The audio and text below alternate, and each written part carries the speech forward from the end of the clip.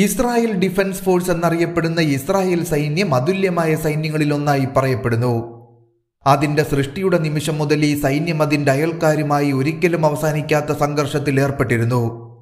ഇത്തരമൊരു സാഹചര്യത്തിൽ അതിജീവിക്കാൻ ഉയർന്ന നിലവാരമുള്ള ആയുധ സംവിധാനങ്ങളും പരിശീലനം ലഭിച്ച സൈനികരും അത്യാവശ്യമാണ്. തങ്ങളുടെ ആയുധശേഖരം കെട്ടിപ്പടുക്കാൻ അമേരിക്കയിൽ നിന്നും ജർമ്മനിയിൽ നിന്നും ഇസ്രായേലിന് ധാരാളം സഹായങ്ങൾ ലഭിക്കുന്നു. എന്നാൽ അവർക്ക് വളരെ ശക്തമായ ഒരു പ്രാദേശിക പ്രതിരോധ വ്യവസായമുള്ളതിനാൽ അവർ ലോകോത്തര ആയുധ സംവിധാനങ്ങൾ നിർമ്മിക്കുകയും ചെയ്തു പോരുന്നു. ഇസ്രായേലികൾ അമേരിക്കയിൽ നിന്നും ജർമ്മനിയിൽ നിന്നും സാധനങ്ങൾ ഇറക്കുമതി ചെയ്യുന്നതിനോടൊപ്പം അവർ അവയെ വളരെയധികം ഇഷ്ടാനുസൃതമാക്കുകയും അവരുടേതായ കൂട്ടിച്ചേർക്കലുകൾ ഉപയോഗിച്ച് മെച്ചപ്പെടുത്തുകയും ചെയ്യുന്നു. ഏതൊരു ആക്രമണകാരിയെ നേരിടാൻ കഴിയുന്ന ഒരു ശക്തമായ സൈന്യമായി ഈ ആയുധങ്ങൾ ഇസ്രായേലിനെ മാറ്റി. ഇന്നത്തെ വീഡിയോയിൽ തദ്ദേശീയമായി വികസിപ്പിച്ചവയും ഇറക്കുമതി ചെയ്തവയും ഉൾപ്പെടുന്ന ഇസ്രായേൽ ഉപയോഗിക്കുന്ന മികച്ച 10 ആയുധങ്ങളെപ്പറ്റി നമുക്കൊന്ന് വിശദമായി നോക്കാം. ഈ ആയുധങ്ങൾ തന്നെയാണ് ഹമാസ് തീവ്രവാദികൾക്കെതിരെ ഇസ്രായേൽ അണിനിരത്തിയിരിക്കുന്നത് എന്ന റിപ്പോർട്ടുകളും പുറത്തുവരുന്നു. 10ാമതായി പ്രൊട്ടക്ടർ അൺമാൻഡ് സർഫസ് വെഹിക്കിൾ. നിരീക്ഷണത്തിനും സംരക്ഷണ ചുമതലകൾക്കുമായി ഒരു സായുധ ആളില്ലാ ബോട്ട് വികസിപ്പിക്കുകയും വിന്യസിക്കുകയും ചെയ്യുന്ന ആദ്യത്തെ രാജ്യമാണ് Israel. Protector unmanned surface vehicle അതിന്റെ ഓപ്പറേറ്റർമാരുടെ സാന്നിധ്യമില്ലാതെ തന്നെ കൂടുതൽ ചെയ്യാൻ അനുവദിക്കുന്ന ഒരു അതുല്യ ഉപകരണമാണ്. മനുഷ്യനുള്ള 9 അല്ലെങ്കിൽ 11 മീറ്റർ പട്രോളിംഗ് ബോട്ടിന് സെൻസറുകൾ പ്രവർത്തിപ്പിക്കുന്നതിനും നാവിഗേറ്റ് ചെയ്യുന്നതിനും ആയുധ സംവിധാനങ്ങൾ പ്രവർത്തിപ്പിക്കുന്നതിനും ഏകദേശം 6 പേരടങ്ങുന്ന ഒരു സംഘം അത്യാവശ്യമാണ്.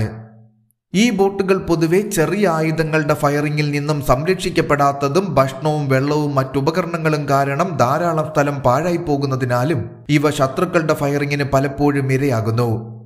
എന്നാൽ ഈ രീതികളെല്ലാം മാറ്റിമറിച്ച പ്രൊട്ടക്ടർ അൺമാൻഡ് സർഫസ് വെഹിക്കിളിന് ശത്രുതാപരമായ പ്രദേശത്ത് സുരക്ഷിതമായി പ്രവർത്തിക്കാൻ ഒരു കൺട്രോൾ സ്റ്റേഷനിൽ നിന്നും ബോട്ട് നിയന്ത്രിക്കുന്ന വെറും 2 ഓപ്പറേറ്റർമാർ മാത്രം ആവശ്യമായി വരുന്നു. ആളുള്ള ബോട്ടുമായി താരതമ്യപ്പെടുത്തുമ്പോൾ ഇത് ഓപ്പറേഷണൽ എൻഡുറൻസ് 4 മടങ്ങ് വർദ്ധിപ്പിക്കുന്നു. ഇതൊരു electro optical sensor, radar, machine ഗണ്ണോ grenade ലോഞ്ചറോ ഘടിപ്പിക്കാൻ കഴിയുന്ന typhoon stabilised remote vein station എന്നിവയും ഉൾക്കൊള്ളുന്നു. ഈ ബോട്ടുകൾ തുറമുഖങ്ങൾക്ക് ചുറ്റും നിരീക്ഷണം നടത്താനും അന്വേഷണം നടത്താനും ശത്രുതയുള്ള ചെറുകിട ക്രാഫ്റ്റുകളെ എൻഗേജ് ചെയ്യാനുമായി വിന്യസിച്ചിരിക്കുന്നു.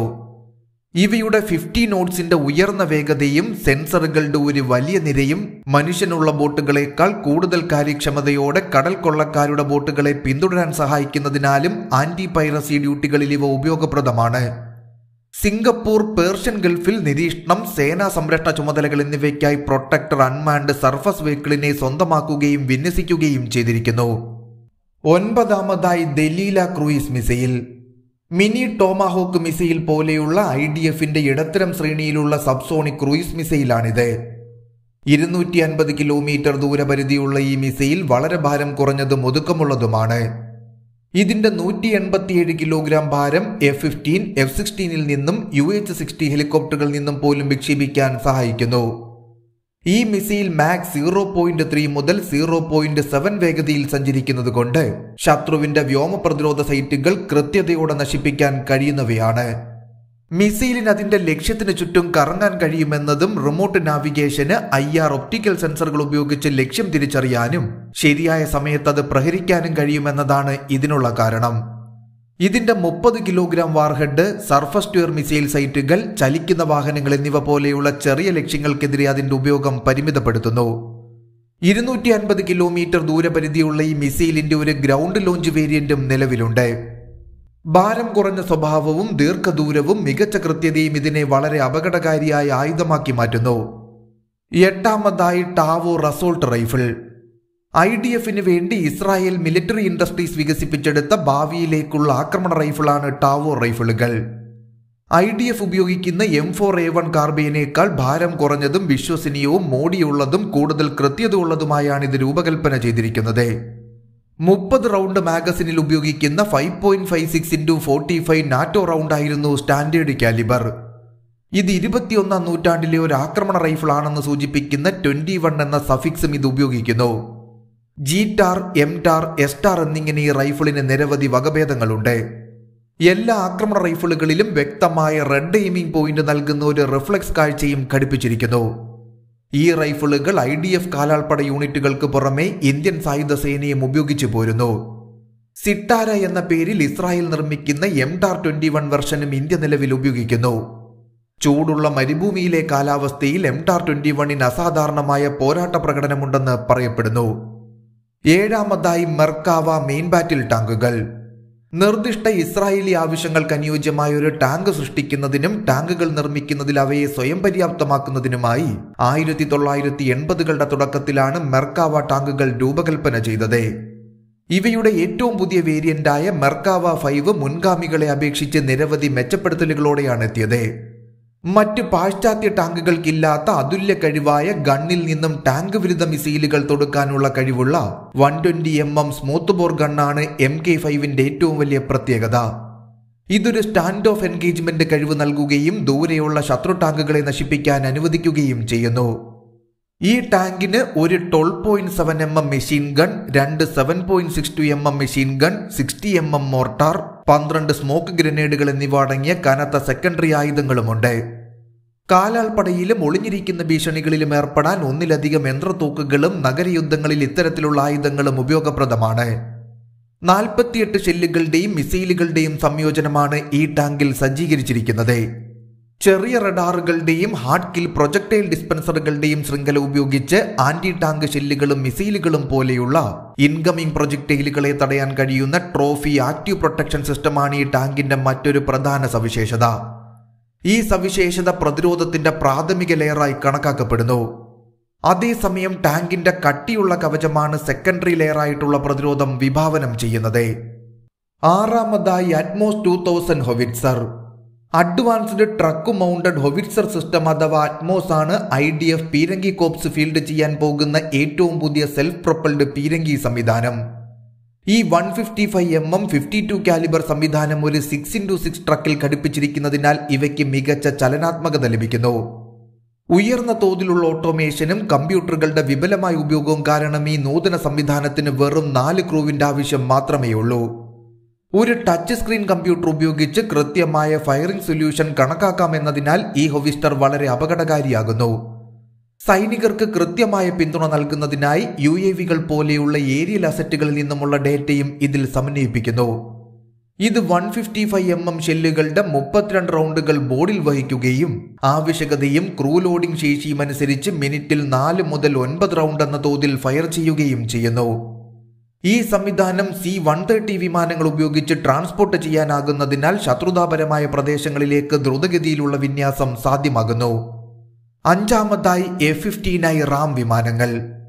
ഇസ്രായേൽ വളരെ ചെറിയ രാജ്യമായതിനാൽ യുദ്ധസമയത്ത് ആക്രമണം നടത്താനും ശത്രുപ്രദേശത്തേക്ക് ആഴത്തിൽ തുളച്ചു കയറാനും ദീർഘദൂര വിമാനങ്ങൾ അത്യാവശ്യമാണ്. എന്നാൽ F-16 സൂഫ ഇത്തരം പ്രവർത്തനങ്ങൾക്ക് അനുയോജ്യമല്ലാത്തതിനാൽ അവർ ഈ ആവശ്യങ്ങൾക്കായി F-15 വിമാനങ്ങൾ ഉപയോഗിച്ചു പോരുന്നു. F-15C യുദ്ധവിമാനങ്ങൾ ആദ്യമായി ഇസ്രായേലിന് ലഭിച്ചത് 1978 പിന്നീട് 1998 F-15I റാം എന്ന പേരിൽ സ്ട്രൈക്ക് വേരിയന്റിന്റെ 25 വിമാനങ്ങൾ ഇസ്രായേലിന് ലഭിച്ചു. വളരെ കഴിവുള്ള ഈ മൾട്ടി റോൾ പോരാളികളെ ഇസ്രായേൽ അവരുടെ സ്വന്തം ഉപകരണങ്ങൾ ഉപയോഗിച്ച് അതിമാരകമാക്കിയിരിക്കുന്നു.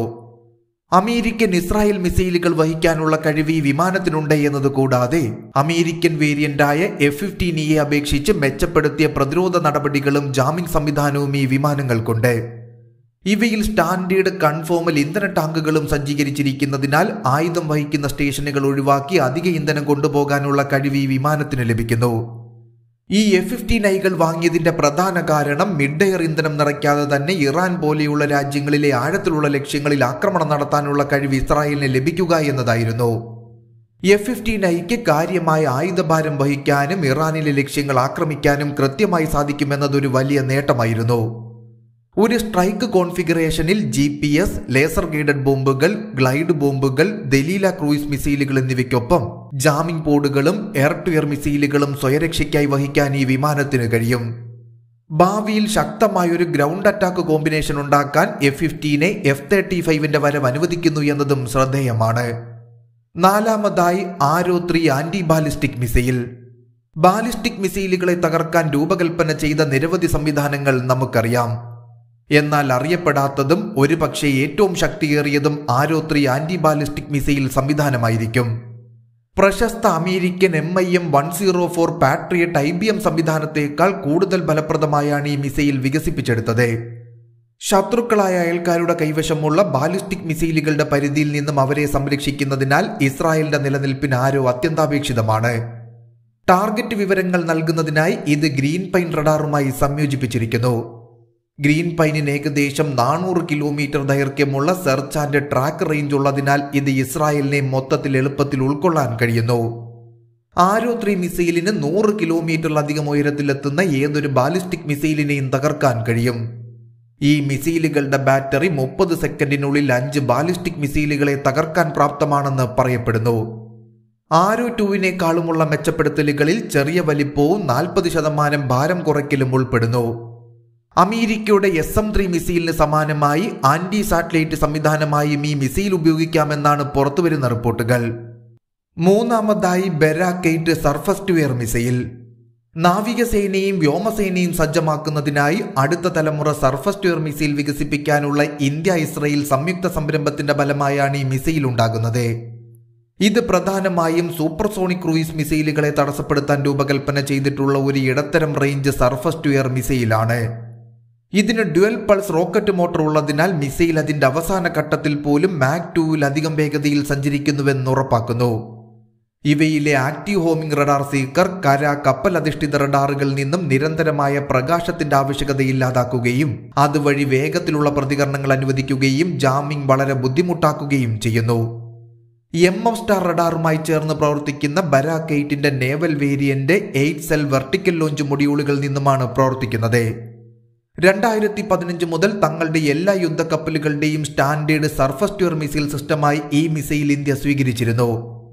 ഇന്ത്യയുടെ ഈ നീക്കത്തിന് ശേഷം തങ്ങളുടെ നിലവിലുള്ള യുദ്ധക്കപ്പലുകളിൽ ഈ മിസൈൽ ഇസ്രായേൽ നിലവിൽ സംയോജിപ്പിക്കുന്നു. ഈ മിസൈലിന്റെ വിപുലീകൃത ശ്രേണി വകഭേദങ്ങളും നിലവിലുണ്ട്. മിസൈൽ പരിധി 70 നിന്നും 120 കിലോമീറ്ററായി ഉയർത്താൻ ഇതൊരു അധിക ബൂസ്റ്റർ ഉപയോഗിക്കുന്നു. ഈ എക്സ്റ്റൻഡഡ് റേഞ്ച് മിസൈൽ ഇന്ത്യൻ വ്യോമസേനയും ഭാവിയിൽ ഇന്ത്യൻ നാവികസേനയും ഉപയോഗിക്കുമെന്ന് വിശ്വസിക്കപ്പെടുന്നു. രണ്ടാമതായി SAR-5 കോർവെറ്റുകൾ. ഇസ്രായേലിന് ഒരു ചെറിയ കടൽ തീരമാണ് ഉള്ളത് എങ്കിലും അതിന് വിലപ്പെട്ട എണ്ണക്കിണറുകളും മറ്റാസ്തികളുമുണ്ട്. കൂടാതെ ഇസ്രായേലിന്റെ അയൽക്കാർ ശക്തമായ കപ്പൽ വിരുദ്ധ മിസൈലുകളും അന്തർവാഹിനികളും സ്വന്തമാക്കുന്നു. Anti submarine, anti surface, anti air warfare എന്നിവ അനായാസമായി നടത്താൻ രൂപകൽപ്പന ചെയ്തിട്ടുള്ള ഒരു മൾട്ടി റോൾ കോർവെറ്റാണ് SAR-5 എന്നത്. ഈ കപ്പലിന്റെ ഏറ്റവും മികച്ച ഭാഗം ഇവ 110 ടൺ ഭാരമുള്ളതാണ് എങ്കിലും 4000 ടൺ ഫ്രിഗേറ്റിന്റെ ഫയർ പവർ ഇവയ്ക്കുണ്ട് എന്നതാണ്. ഏറ്റവും പുതിയ അപ്ഗ്രേഡിൽ MF സ്റ്റാർ റഡാറും ആയുധ പട്ടികയിൽ ഒരു ഫാലങ്സ് close in weapon system, 6 324 mm torpedo ട്യൂബുകൾ, 8 ഹാർപൂൺ കപ്പൽ വിരുദ്ധ മിസൈലുകൾ, 16 ബരാക് 8 സർഫസ് ടു എയർ മിസൈലുകൾ, 32 ബരാക് 1 സർഫസ് ടു എയർ മിസൈലുകൾ എന്നിവ ഉൾപ്പെടുന്നു. 4 പാനൽ AES റഡാർ ഘടിപ്പിച്ച ലോകത്തിലെ ഏറ്റവും ചെറിയ യുദ്ധക്കപ്പലാണിത് എന്നതാണ് ഇവയുടെ അടുത്ത പ്രത്യേകത. MF സ്റ്റാറിന് ഒരേ സമയം ലക്ഷ്യങ്ങളെ തിരയാനും ട്രാക്ക് ചെയ്യാനും 16 ബരാക് 8 സർഫസ് ടു എയർ മിസൈലുകൾ ഉപയോഗിച്ച് അവയെ തടസ്സപ്പെടുത്താനും കഴിയും. ഇത് SAR-5ന് ഏത് ആകാശ ഭീഷണിയിൽ നിന്നും സ്വയം പ്രതിരോധിക്കാനുള്ള കഴിവ് നൽകുന്നു. കപ്പലിന്റെ ആയുധ സ്ഥാനചലന അനുപാതം നിങ്ങൾ പരിഗണിക്കുകയാണെങ്കിൽ ലോകത്തിലെ ഏറ്റവും കനത്ത ആയുധങ്ങളുള്ള കപ്പൽ എന്ന അതുല്യമായ സവിശേഷത ഈ കപ്പലിന് സ്വന്തമാണ്. കടൽ തീരങ്ങളിലും ബ്ലൂ വാട്ടറിലും ഈ കപ്പലിന് എളുപ്പത്തിൽ പ്രവർത്തിക്കാനും ഏത് ഭീഷണിയിൽ നിന്നും സ്വയം പ്രതിരോധിക്കാനും ആക്രമിക്കാനും കഴിയുമെന്നതാണ് മറ്റൊരു സവിശേഷത. ഒന്നാമതായി അയൺ ഡോം. ഇടയ്ക്കിടെ വാർത്തകളിൽ ഇടം നേടിയ IDFന്റെ ഏറ്റവും പ്രശസ്തമായ ആയുധം അയൺ ഡോം ഇന്റർസെപ്റ്റർ സിസ്റ്റമാണ്. ഇതൊരു counter rocket artillery mortar missile സംവിധാനമാണ്. ഇതിന്റെ ചുമതല നിർവഹിക്കാൻ ഈ സിസ്റ്റം ടാമിർ ഇന്റർസെപ്റ്റർ മിസൈലുകൾ ഉപയോഗിക്കുന്നു. സിവിലിയന്മാരെ ലക്ഷ്യം വെച്ചുള്ള ഏറ്റവും ചെറിയ ഭീഷണികളിൽ നിന്നും ഇസ്രായേലിനെ സംരക്ഷിക്കുന്നതിന് ഈ സംവിധാനം അത്യന്താപേക്ഷിതമാണ് എന്നതാണ് ഈ പട്ടികയിൽ അയൺ ഡോം 1ാം സ്ഥാനത്തെത്താനുള്ള കാരണം. കഴിഞ്ഞ കുറച്ച് വർഷങ്ങളായി അയൺ ഡോം അതിന്റെ ജോലി വിജയകരമായി ചെയ്തു പോരുന്നു. ലോകത്തിൽ ഏറ്റവും അധികം തെളിയിക്കപ്പെട്ട ആധുനിക വ്യോമ പ്രതിരോധ സംവിധാനമായ അയൺ ഡോം സിസ്റ്റം ഇപ്പോൾ നടക്കുന്ന സംഘർഷത്തിൽ പോലും ഹമാസ് തീവ്രവാദികൾ അയച്ച 5000 മിസൈലുകളിൽ ഭൂരിപക്ഷത്തെയും നിർവീര്യമാക്കിയിരുന്നു. 70 കിലോമീറ്റർ ദൂരപരിധിയുള്ള ടാമിർ മിസൈലിനെ ഹ്രസ്വദൂര റോക്കറ്റുകളും പീരങ്കി ഷെല്ലുകളും നശിപ്പിക്കാൻ പ്രത്യേകം രൂപകൽപ്പന ചെയ്തിരിക്കുന്നു. ഒരു കൂട്ടം ഇൻകമിംഗ് ഭീഷണികൾ കണ്ടെത്തുകയും സിവിലിയൻ ജനവാസ മേഖലകളിൽ സ്വാധീനം ചെലുത്താൻ പോകുന്ന റോക്കറ്റുകളെ മാത്രം തടയുകയും ചെയ്യുക എന്നതാണ് ഈ സിസ്റ്റത്തിന്റെ സവിശേഷമായ കഴിവ്. അയൺ ഡോമിന്റെ ഒരു ബാറ്ററിയിൽ സാധാരണയായി 3 ലോഞ്ച് ട്രക്കുകൾ, റഡാറുകൾ, ഒരു മിസൈൽ കൺട്രോൾ യൂണിറ്റ് എന്നിവ ഉൾക്കൊള്ളുന്നു. ഇവയെല്ലാം മൊബൈൽ ആയതിനാൽ സംഘടന മേഖലകളിലേക്ക് വേഗത്തിൽ വിന്യസിക്കാനാകും. 2023 അവസാനത്തോടെ അയൺ ബീം സാങ്കേതികവിദ്യ ഉപയോഗിച്ച് തങ്ങളുടെ അതിർത്തി പ്രതിരോധം വർദ്ധിപ്പിക്കാനുള്ള തയ്യാറെടുപ്പിലാണ് ഇസ്രായേൽ നിലവിൽ.